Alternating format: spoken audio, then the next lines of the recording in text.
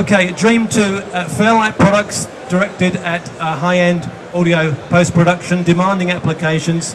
Fairlight legendary for creativity and very productive systems. What we've got here is a range of products. We're showing here the ability to configure whatever system that you want. So effectively we're going to be taking you through various different surfaces. Let me talk about it. Let me go for it. Go ahead. Okay, Dream, digital recording, editing, and mixing.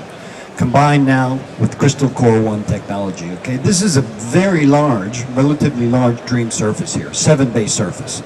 It includes both a Constellation XT and on this side an Anthem. One of the reasons it's here, it's big, it's nice, okay, but there is also all the different type of panels that are available to you, okay. They come in different chassis sizes. It can be a 1-bay, this, 2-bay, 3-bay, 4-bay, or 5-bay chassis size. Okay, you can introduce these wedges if you want to start mixing them up and get a wraparound feel. 2-bay is very nice. You can do a 1-bay if you want. We call that. We call it a wombat. A wombat, yeah. Can you move your book over just a bit here? Fader panels, which are all here. Watch out. We have what's called here is advanced fader management. Okay, so these are 10 layers, or they're 10 banks of faders where you can actually assign any channel that you want to a particular fader, so you can construct the console as you want.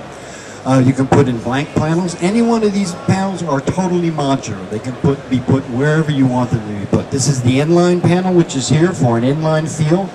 Please come up and have a look at this afterwards, because it's equipped with 72 OLEDs. What's an OLED?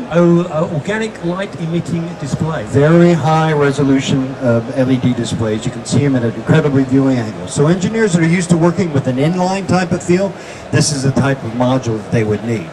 Optional touchscreen. Let me get up. I got to move around so people can see, which is here. Okay, that can be running video. It could be running any one of these screens. It is a touchscreen. It can be left side or right side. Okay, this is the Constellation XT panel, which is here. You can see it's more for post because it's equipped with yeah, thank you. Just move that around here. It's equipped right here with the binnacle, which is front and center. So all you have your editing functions, which are here.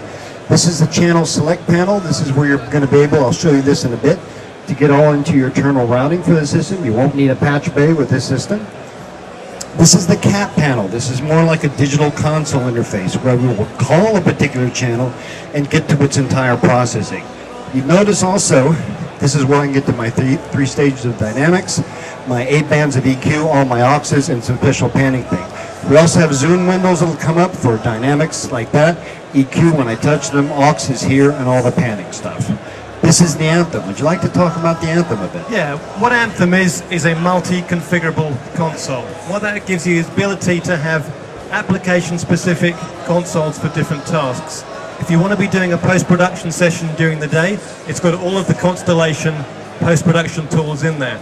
If you want to convert the studio to a music recording and mixing facility in the evening, the Anthem allows you to reconfigure the desk in a traditional analog style console feel. If you're familiar and comfortable working with split consoles for recording, or if you want to get into an inline vibe for mixing, it's all out there at a switch of a button. There you go. Surfaces now.